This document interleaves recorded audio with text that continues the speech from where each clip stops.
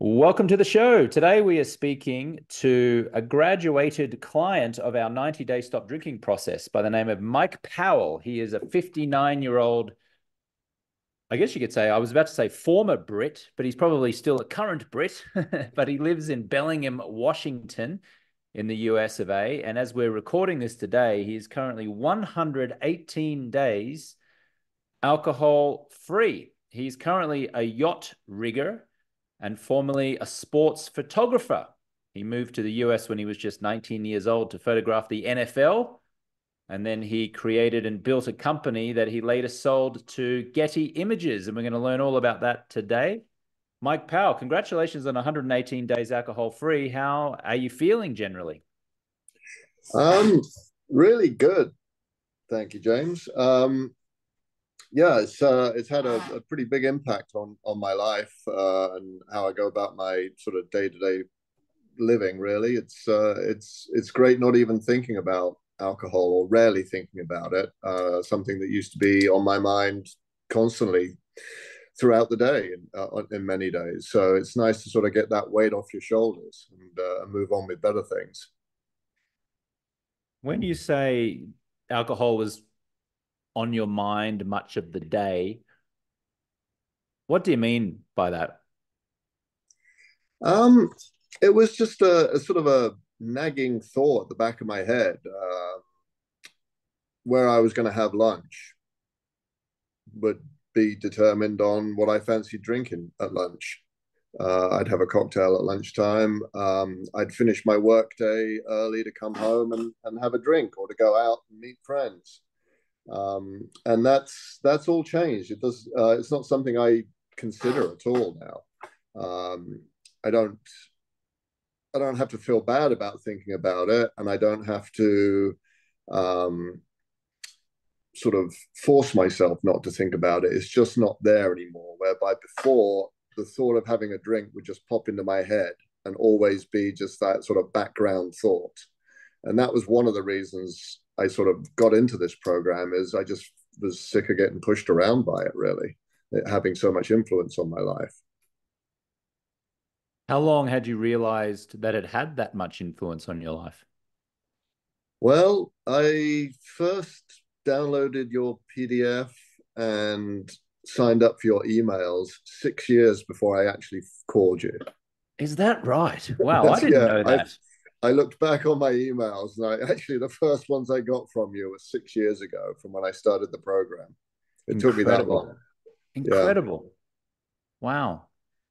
So probably it was on your mind even before 6 years ago. It was just that was the Yeah. action you took 6 years ago, right? So Yeah. why do you feel that it took you 5 and almost 6 years to finally take action and do something about it? And in this case, it was enroll in our Project 90 program and stop drinking. But why do you think it took you that long to take action? Um, I think I convinced myself, or the narrative that was in my head was I enjoyed it. It was part of who I was. When I was a sports photographer, constantly on the road and traveling, and every night with clients or with other photographers was kind of a road trip party. Um, I just I didn't see what it was. I didn't realize really what it was doing to me, other than the obvious health effects, until I actually cleared my head of it. So it's sort of that chicken or egg thing. It's like, what came first, my realization that I needed to get rid of alcohol, or when once I did get rid of alcohol, the realization of how much effect it had on me. That was a big deal, actually. That was an eye opener. Is that looking back on some sort of big life moments, or how I reacted to things, and realizing as I look back that alcohol had a big effect on how I reacted to a lot of different things. Um, but why I didn't do something earlier, I tried multiple times on my own. I tried doing the drink only at the weekends, drink only on a social event with other people, all of that. And it all just came back to me drinking on a daily basis. And I think I made the final call and got on board because I was 58 at the time, and I just felt like I had a lot of inflammation in my body.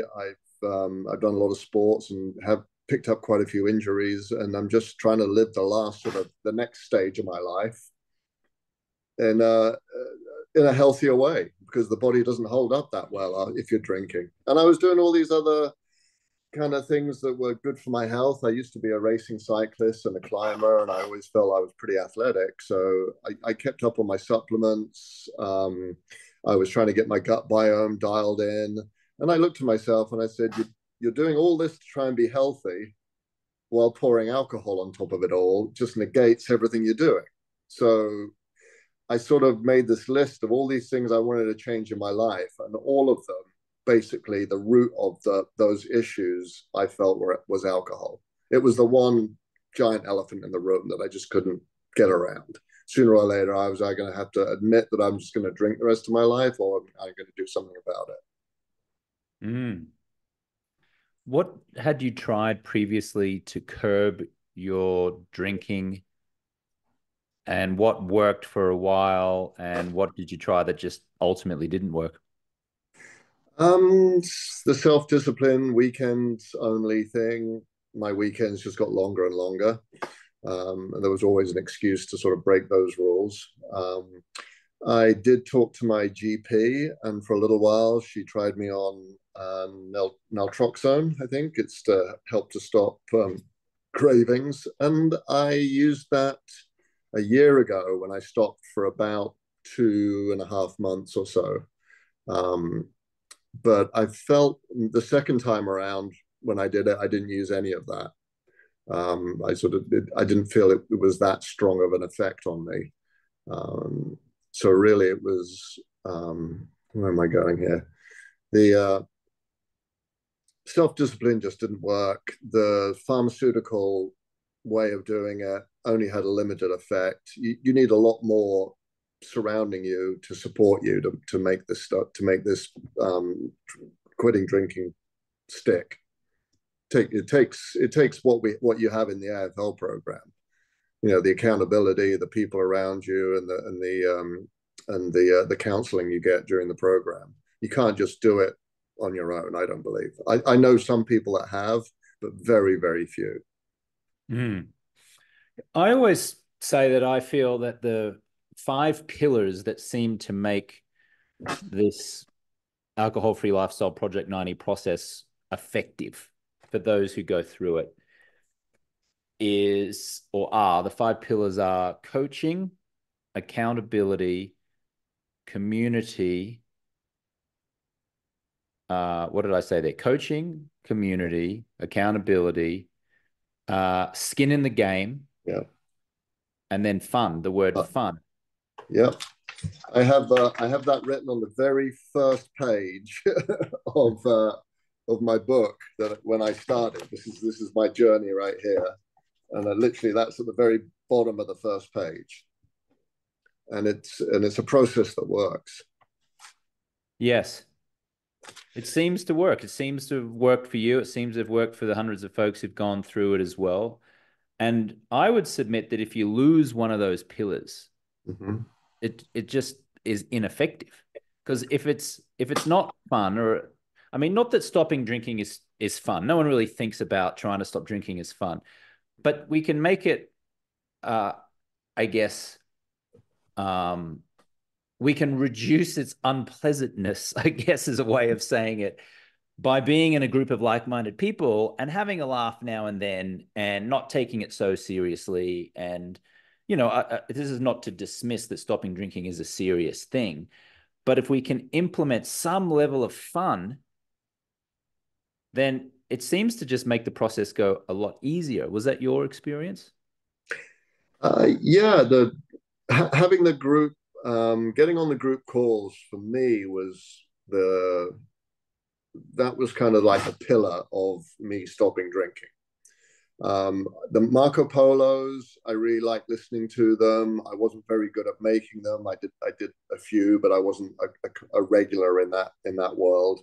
Um, the accountability and having really good coaches, and the people that I'm sharing that time being coached with has been great. The breakout rooms where you're one on one with somebody, They were always really open and very healthy conversations.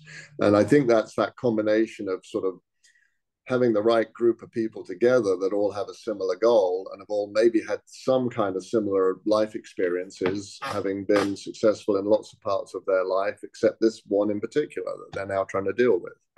I think that goes a long way to make you feel comfortable in the group you're with. For those who don't know what Mike's referring to when he used the phrase Marco Polo, so Marco Polo was a video messaging group we have. It's all private and confidential, and our clients are able to send little video selfies to one another during their 90 days of stopping drinking with us. And what it does is that it creates community, which creates camaraderie, which creates accountability, which ultimately creates the breakthrough for most folks. Mike, let's go back to the beginning. I'd love to learn a little bit more about you because you are a Brit by birth. Yeah. And knowing what I know about the British culture, it's very steeped in drinking. Now, there's a very heavy drinking culture there. So just tell us a little bit about where you grew up and how you first got brought into the world of, I guess, drinking, and then just, share a little bit of a story about what you did professionally until you came over to the US. Yeah. Yeah. So, Craig, I mean, in the UK, drinking's just not, it's normal. The pub scene, starting to drink in your early teens is pretty common. I mean, I remember being a Boy Scout and sneaking beers out to camp, and probably get banned for that now. But yeah, so it's just part of your it's part of just the day-to-day life there. You don't even think about it being an issue until you sort of dig into it a little bit.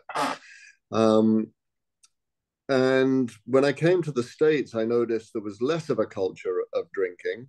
But on the other hand, I was traveling 250, 300 days of the year by this point. I started working in sports photography when I was 16 as kind of an apprentice, moved over to LA when I was 19, and then really was just traveling nonstop since then. So I'd already picked up a fairly healthy drinking habit before I left the UK, at the time it didn't seem unusual. It was just normal. It's just what everybody did. You didn't even think about it. It was what you did to have fun, and that continued with me traveling so much. It was, it was. I call that the sort of the happy drinking phase. Later on, after I stopped traveling and sort of moved out of the sports photography world, I felt like it became a little bit sadder. The drinking continued, but it wasn't the party, so to speak. But the yeah, the background in drinking was just there. I remember having drinks at family Christmases, or having a small glass of wine when I was probably 11 or 12 years old, and nobody even thought about it twice. The conversation I had with my kids about alcohol was very different. I don't think I even had one with my parents, but my kids, I think by this point, I'd learned enough about alcohol and other things to realize that if I could just get them to hold off drinking as long as possible, they'd have less of a poor relationship with alcohol. I definitely saw people in the States that didn't drink until their mid-20s, had a very different relationship to alcohol than people like myself that started in our teens. It's to them, alcohol was take it or leave it. To me, it was just part of every day. When you said you had a conversation with your kids, at what time of their life and what time of your life did you have those conversations? They would have been probably just before they turned teenagers. I was obviously still drinking at that time. So it was really, don't do what I do what I've learned kind of thing. It's like my parenting skill has always been showing them how not to do it. I break my body on a regular basis, and so I'm a bit of a crash test dummy. So really, it was like, look, take this from my experience. You don't want to be in this place later in your life, and the way not to get there. And I know you're going to experiment with this. Is just hold off as long as you can, absolutely as long as you can, and your brain won't create these neural pathways to pleasure directly linked to alcohol. It can be something you can have a healthy relationship with if you can manage that. But I couldn't. I think I just started too soon. When you said to your children, don't do what I do, or you'll get to this place, what is the place that you were telling them that you'd got to? Essentially, alcohol dependency. I didn't want to. I didn't want them to have to deal with that. It didn't seem that bad, but like I said earlier, it was like once you stop drinking, you realize how much of an effect it has on your life. It probably I know it affected my relationship with my ex-wife. I know it probably had me missing some more of the subtle connections that you'd have with my kids. I mean, I have a great relationship with my kids, but I feel a lot better about it now that I'm not drinking. And they both feel great about it as well and don't have a bad relationship with alcohol, which I'm really happy to see. They listened to you. I, I maybe in some ways, yeah. I mean, kids do on occasion. They might not be listening to you at the time, but it does sort of stick in the back of their heads after a while. And I also think culturally that their current ages, they're both in their sort of early 20s. I think a lot of people are not turning to alcohol the way we did in our generation. I think things have changed a little. How old are your children now, Mike? They are 21 and 23. So they could be 21 and 23-year-olds who are drinking excessively. You've maybe just come out of college or in the middle of college now, going to fraternity parties. By the way, do they live in the US or do they live in the UK? In the US, yeah. Okay, got it. Yeah. So they're And in Montana right now. yeah. So they could be big drinkers by now, but by all accounts, or by your account, they're modest or moderate drinkers, yes? Yeah, moderate to light, I would say. Even though my son works at a brewery in Bozeman, but Mhm. and it's a big contrast because relatives of mine that have had kids, I remember going back to the UK and hanging out with other members of the family, and you'd hear them talking when they were going through their college experience. You'd hear them talking about what they did at the weekend and what they're doing for their vacation, and everything revolved around drinking. And that was an eye opener going back into that culture and just listening to how people that were in their 20s talked about drinking, and it was still a big, heavy influence on them. And that was sort of a bit of a reflection in the mirror that I didn't like the look of. Mm.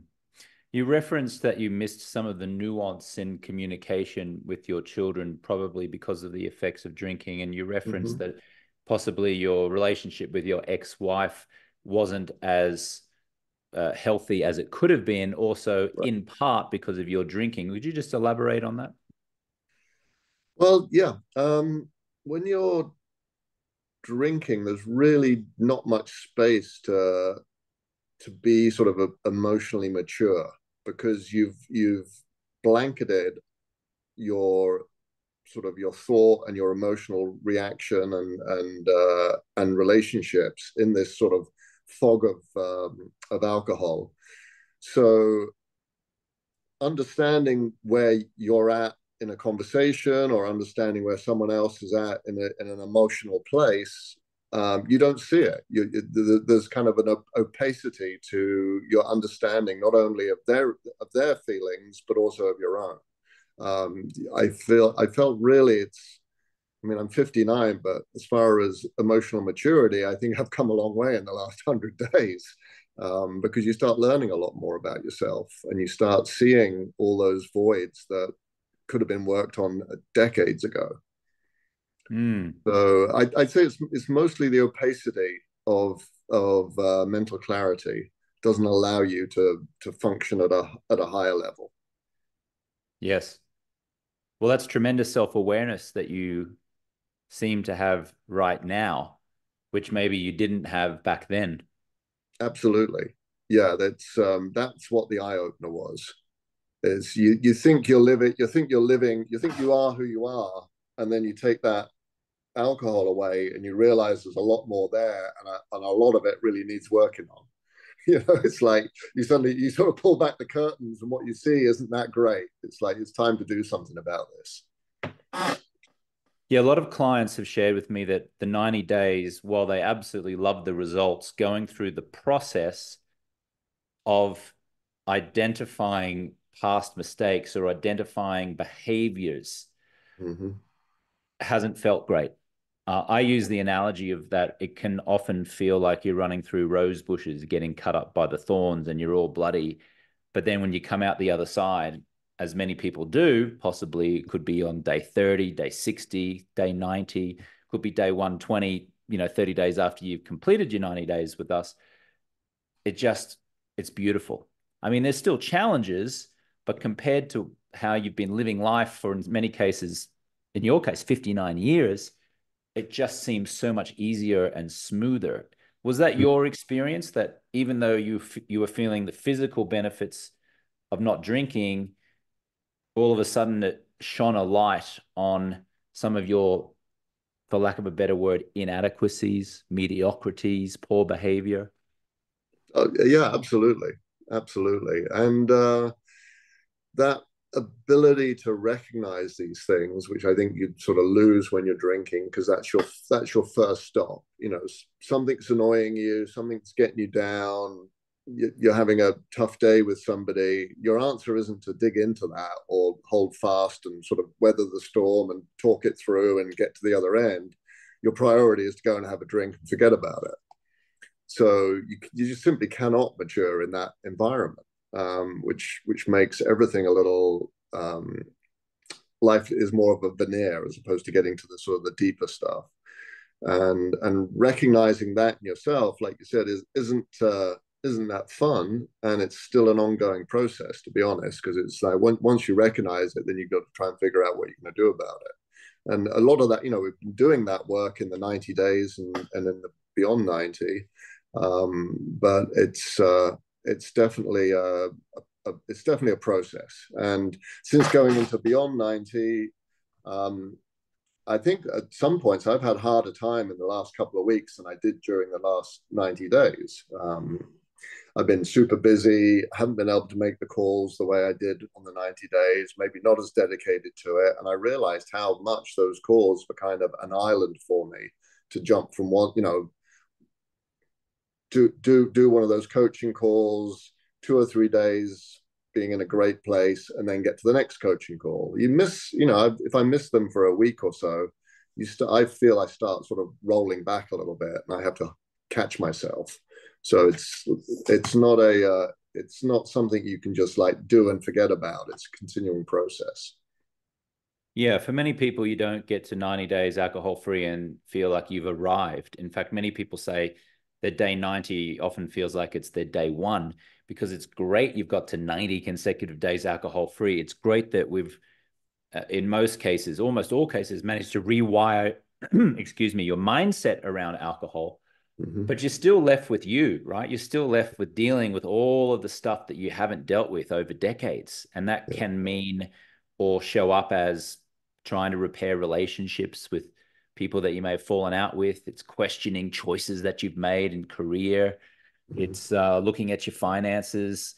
Maybe it's looking at how many years you got left on this earth and like trying to decipher what you want to do with it. And a lot of people come up with lament about the past, and they have to kind of rewire their mindset again to get focused on what do you get to create from this point of view.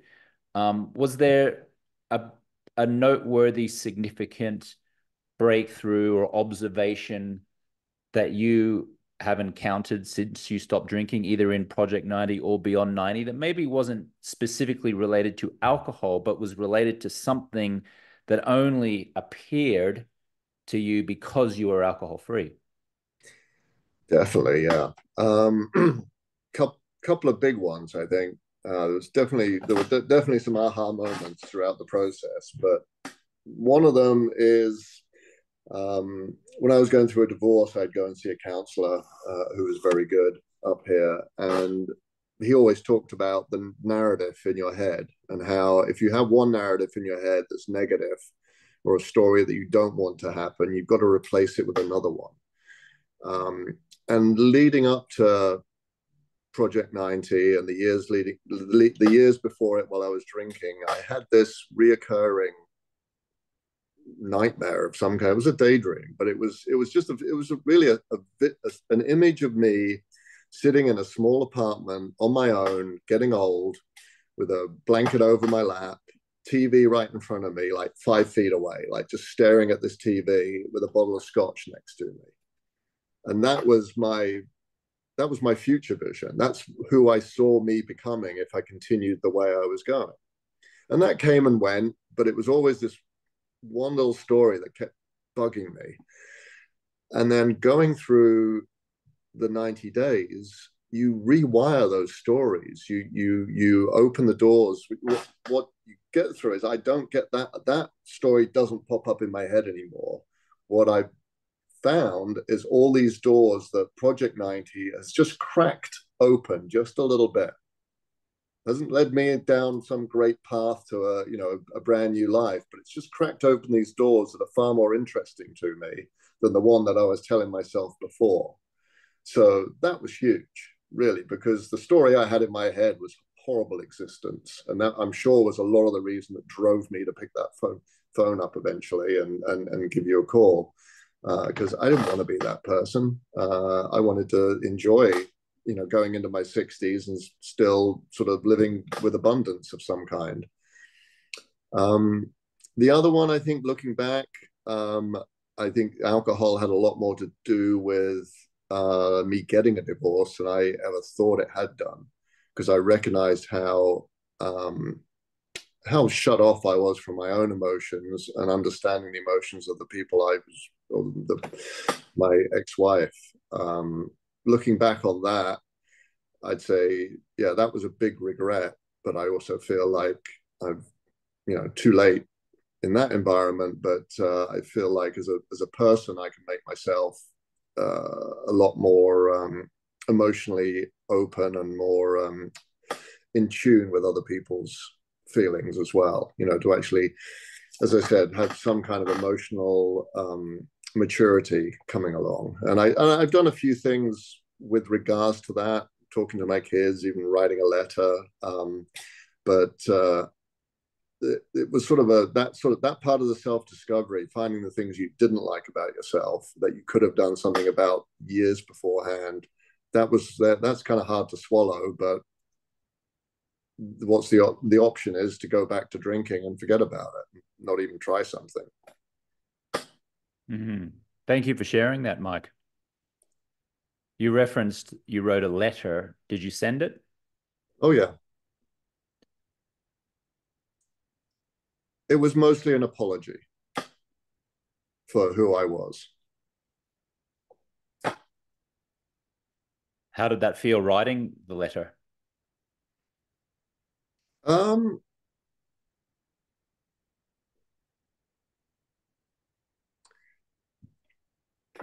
that's a tough one to answer because it took me. I understood I needed to write it at some point during the 90 days. It became an overwhelming need to do something, to recognize that I needed to stand up and sort of accept the responsibility of how I had been, and just apologize for how I could have been a much better person, and how I wasn't the husband that I could have been. And I think drinking had a lot to do with that. So really, I wrote it as much for me as for my ex, and I don't even know if she read it. I hope so, and I hope she took it as being sincere. But yeah, I suppose it was. Yeah, it wasn't easy, and thinking back on it, it still isn't. But it was also a big weight. It's one of those moments where you feel like you can't turn back from that.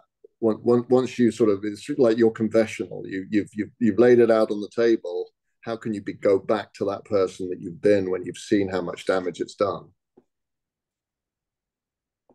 Well, I acknowledge you for your bravery in doing that, Mike. And it sounds like it was a healing process for you, even though it probably felt incredibly challenging in the process of it. Mm-hmm. Um, it shows tremendous courage. I salute you for that, sir. No, thanks. Thanks. Yeah, it's if someone else can get ahead of that curve, then sort of me telling that story, could help somebody make the change in time to do something about it.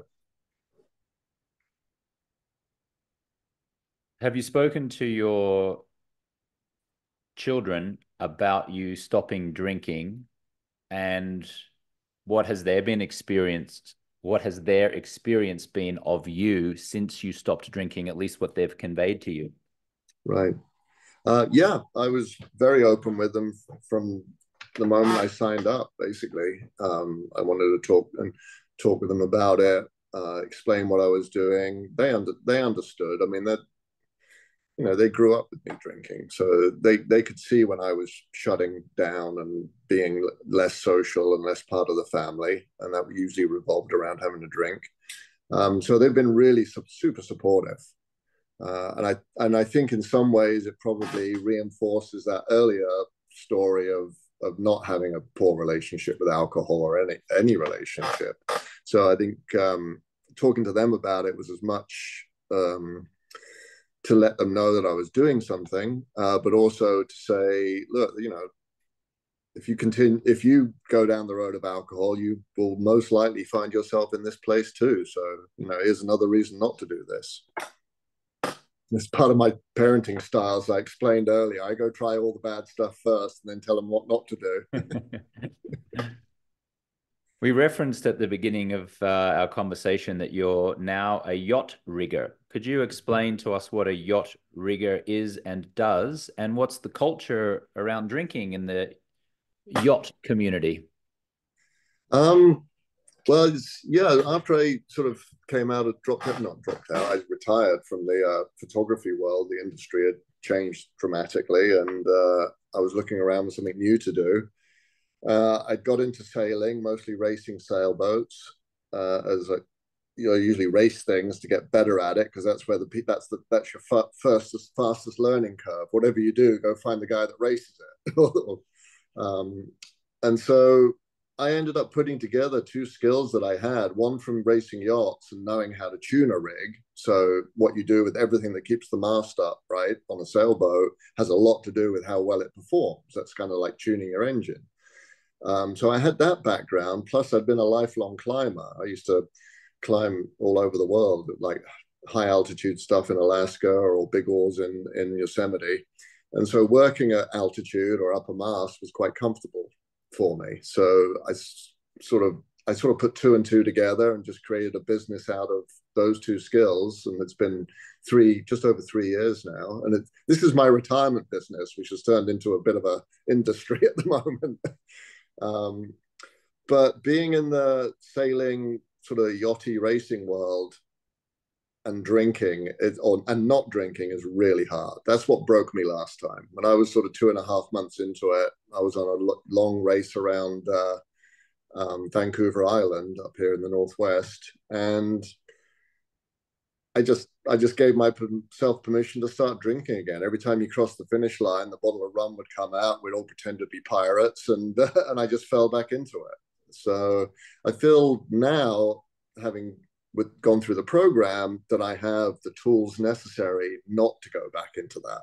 I mean, I can hang out in that world, but I don't feel I have the need to drink or to feel like I have to fit in that world. I'm quite comfortable. In fact, I quite like the fact that everyone knows I don't drink and they don't hassle me about it.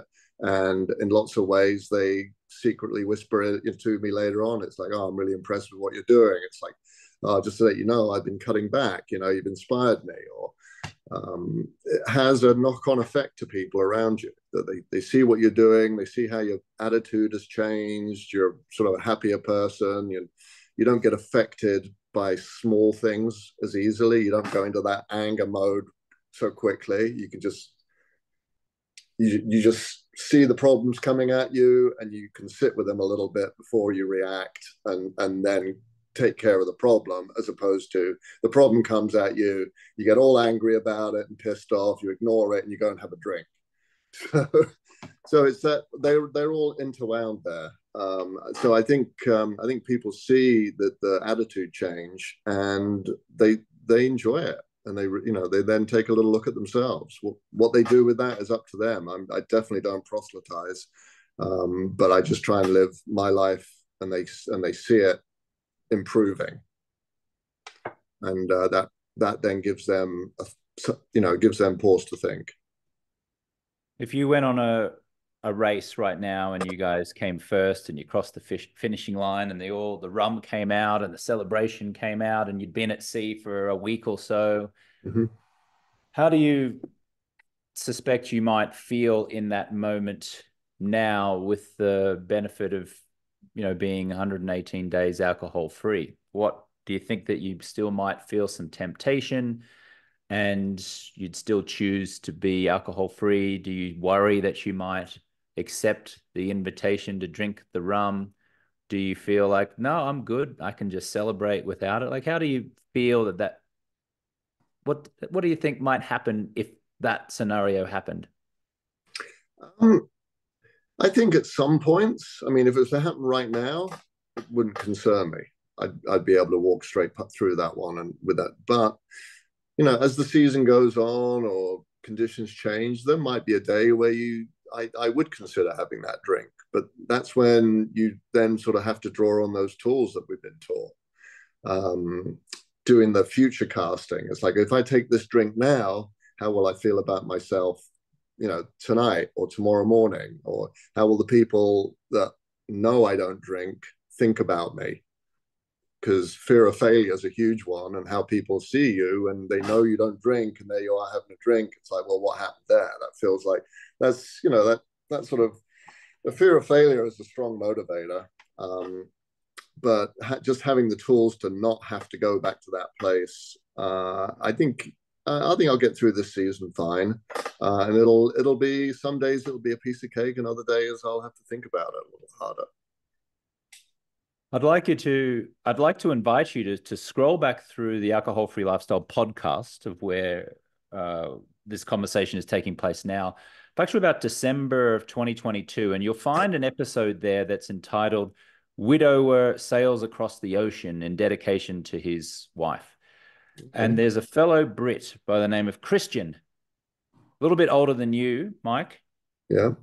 And the episode and the interview and the conversation that I had with him back in December of 2022 was him detailing how, as a tribute to his late wife, he learned how to sail, joined a sailing team, and they sailed from the west coast of Africa over to the Caribbean in a competition. And they came, I think, second in their class. And he was at sea, I think, 21 days or 21 nights. And he got off, and he'd gone through Project 90. He'd gone through the program, and everyone was celebrating with alcohol and rum, just like you described there. And he very happily remained alcohol free, returned to his quarters or his room that night, Uh-huh. and just felt incredibly fulfilled about what he'd just accomplished, and didn't lament the fact that others were celebrating and drinking, etc., around him. And I think you might just find a lot of inspiration from that. And just to tell the story further along, because as we're recording this now, it's May of 2024. Christian remains alcohol free. I've caught up with him twice in London. He lives between London and Cheshire, which is south of Manchester in the north of England. He came to dinner in a hotel restaurant with me and another former Project 90 member by the name of Evan Melcher, who's been interviewed on this podcast as well. And we had a wonderful dinner, just the three of us. And he was talking about how life had just changed so much for the better, and increasingly so with each month that he remained alcohol free. So I just invite you to have a listen to that, because he's a fellow Brit, he's a fellow salesman, and he's 2 years down the line from you, and I think you could garner a lot of inspiration from him and his story. I appreciate it. Definitely, look. And sort of going back to that support, like having someone that's 2 years down the road from me with similar outlooks, I noticed how important that was to me when I was in the 90-day program in Project 90. Is the people that were nearing the end of it, or the people that came in on the weekends for the Beyond 90, they were inspirations, because they knew, they had that advice, they'd had that experience of going through this. And I had a great experience myself. On my 90th day, I was put in with a fella that was on day one. And we had 10, 15 minutes. In fact, I think, yeah, the call went on. It was like a one-on-one for almost 20 minutes because something weird happened to the rest of the call. But we chatted on and off, and you could tell he was in a rough place. He was struggling with the first day. I don't think he'd not had a drink for a long time. And I kept in touch with him on and off since then. And it feels good to then be kind of able to pass that on, because you bring people on that are 4, 5, 6 years alcohol free. They give me inspiration, and it's nice to be able to turn around and pass that down the line a little bit as well, because that really helps. Just like you're doing right now by sharing your story in this conversation. I appreciate you doing that, sir. Uh, just finally, I'd love to ask you what you feel life could look like for you a year down the line and 5 years down the line, should you choose to remain alcohol free. And bearing in mind, you've probably got goals, you've got a vision. Maybe there's still some tough stuff to come, because you just shared recently the last couple of weeks have maybe felt a little unsettling in certain ways. So it's not like you've arrived, it's a process. But what could life look like for you in a year and 5 years from now if you chose to remain alcohol free? Okay. Um, I'd say one thing, a place I've been in sort of since after the divorce and getting into this program, has been one of sort of, I feel like, treading water. I used to be very, very goal orientated. I'd see something, I'd plan for it, I'd move towards it, I'd accomplish it, I'd move on to the next plan. That was kind of how my life was and how I ran it. And I felt like I was sort of cut adrift a little bit and was just treading water because I didn't really have any major plans. I mean, I did start a new business, but as far as grand goals, which I always seem to have or have had, where I'm at now is I feel like I'm not treading as much water, and I'm starting to make those plans and sort of rebuild who it is I'm going to become. If that makes sense. One of my priorities is to deal with a bunch of orthopedic issues. I used to race dirt bikes and bicycles and rock climb and mountaineer and do all these things. So my body's had a beating. It's like mind of a 12-year-old, body of a 90-year-old, I think. So like this year, I'm getting a bunch of work done on my. I'm going getting stem cells plugged into my blown up Achilles and my knees, and I'm trying to get myself physically to a point where I can then make plans to go do other things. So I feel like I'm in a rebuilding phase at the moment, if anything else. I don't have any grand plans other than sort of really just work on myself a little bit, read some of these books that Sarah's been, one of the coaches has been getting us to read, and just kind of actually just work on me for a bit, physically and mentally, and sort of try and fill out some of that sort of newfound clarity of thought and use it. But if anything, I also know that if I'd been drinking, I'd be treading water the rest of my life. Stopping drinking, now it's just just a matter of what my choice is going to be, what it is I'm going to do. Well said, sir. Mike, thank you so much for sharing your experience with us, and for going there and being vulnerable. And like I said earlier, I acknowledge you for your courage in sharing, writing the story, not just sharing, writing the letter, not just writing the letter. Because I know that someone out there is listening right now who feels incredibly inspired by you doing that. So again, thank you. You're welcome. I'm glad I could share. Yes. And to you, the listener, thank you so much for sharing some time with us today. And we will catch you on the next one.